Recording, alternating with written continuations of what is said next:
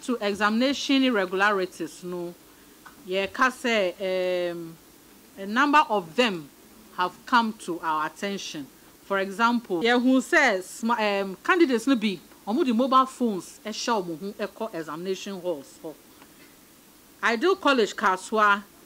yeah, anya report said during government 1 and 2 no invigilator be yet with a mobile phone or boa candidates be. As a winsu SHS a hosu yeah who say another invigilator yet say what taking snapshots what track social studies paper no infoni ena odiama obi. Yeah, who say some of them so during the conduct of the exam no omutra questions so no there are 2 telegrams so graphic design paper 2 ye tracky question I edit 2 telegram no so to Sandema Senior High School management in living ye tracky to Katab Senior High School and mathematics course so ye tracky to Wassce SHS impersonation eno ye upe obi be kwakotro examination no ama obi no ye nya reports this year Wassce no ye hu say impersonation cases no adults pa as at eneno ye reported 23 impersonated cases. Vicar Trust SHS Kaswa 3 cases, St. John SHS Asante Bekwai 2, Winners SHS in Koko 1,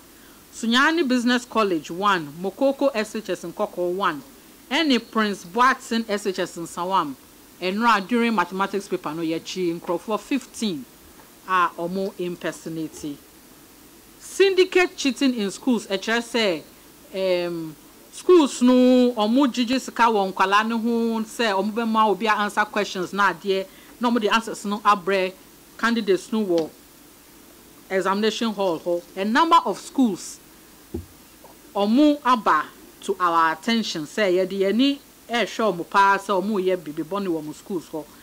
as a winsu SHS action wo Madina Action Senior High School, Madina, Draben, SHS, Eduman, SHS, Sunyani Business College,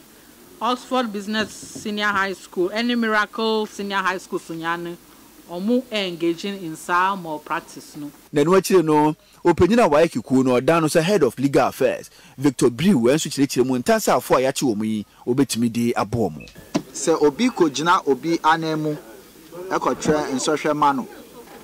Bruni. Kasemono ye friend impersonation no a emra nini bedi papa ekosi se Waec ye emra no a ye wono boni beka ne se West Africa Examinations Council Act 2006 Act 719 chere se so bi yesa na sa nipa no watomra na se ye boni for a sa nipa no ebetimi edi watum no betimi di watum 3 months ana tese ne ketuemu na ne kese mu no betimi di watum ekosi afi baako eye 1 year enti ese obi aye ahwe yie se enye betesa